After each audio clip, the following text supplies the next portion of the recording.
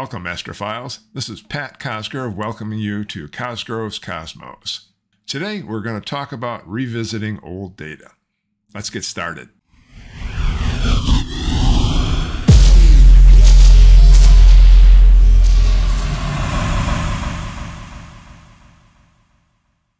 There's no two ways about it. This year has been a tough year for astrophotographers. First, we have bad weather. We have a year of unprecedented wildfires. If you look at what's going on in Canada, first we had fires in Alberta, then we had fires in Quebec and Nova Scotia. Now we see fires even in Hawaii and in Europe.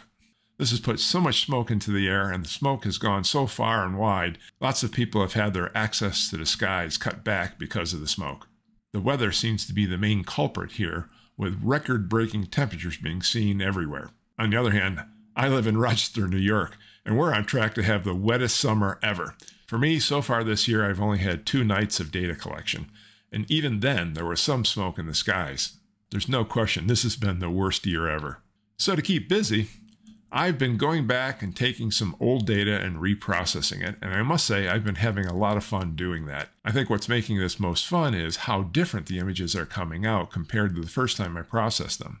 I've always maintained something I jokingly refer to as Cosgrove's Law, and it goes something like this. 10 different astrophotographers, given the same exact data set, will produce 10 excellent but very different images. Why is this? Each astrophotographer has developed their own inner eye. It's their vision for how they want their images to look, and it's the methods they use to process the images to get them there. It's what they do, it's how they do it, it's when they do it, and how much of something they do. How much of a stretch do they use when they go from linear to nonlinear? When dealing with color, how much color saturation do they put in the final image? It's how they create their masks, and when they create their masks, and how they use those masks to get the effects they want. It's how much noise reduction they do, and how much noise they leave in the image or take out of the image. It's how much sharpening they do. All of these are judgment calls, and they begin and they end based on the preferences of each astrophotographer. And since I've had very little new data this year, I've gone back and I've done several images now and reprocessed them. And after doing this series of reprocessing, I now have a new special corollary to Cosgrove's Law. You, given the same data that you once processed in the past, will create a different and better image because now you are a different and better astrophotographer.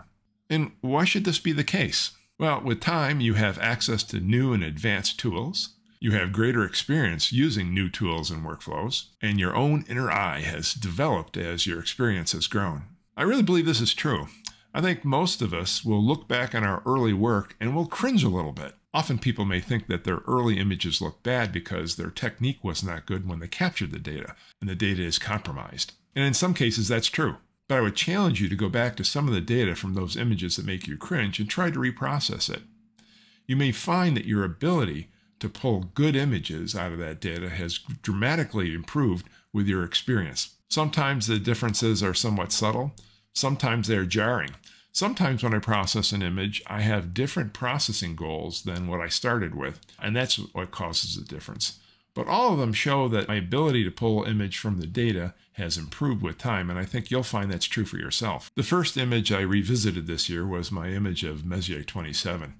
I thought the first image was pretty good, and I wanted to see if I could get more detail on the outer gas shell. And I was surprised how much more I was able to pull out. Since I had some luck there, I decided to go back to my image of Messier 57. Now, in this particular one, I had captured some hydrogen alpha, and I was able to show some of its outer shell. And I wanted to do some reprocessing to see if I could pull out even more detail and make that shell more defined. And I was able to pull out more detail with a second reprocessing. So after that, I went back to my image of NGC 6888, the Crescent Nebula. I was pretty happy with the original image that I had. And one of the reasons I was happy with it is I was able to pull out the faint oxygen-3 shell and show it pretty well. But I wondered if I could go back and really focus on the oxygen-3 shell and see if I could get more detail from it.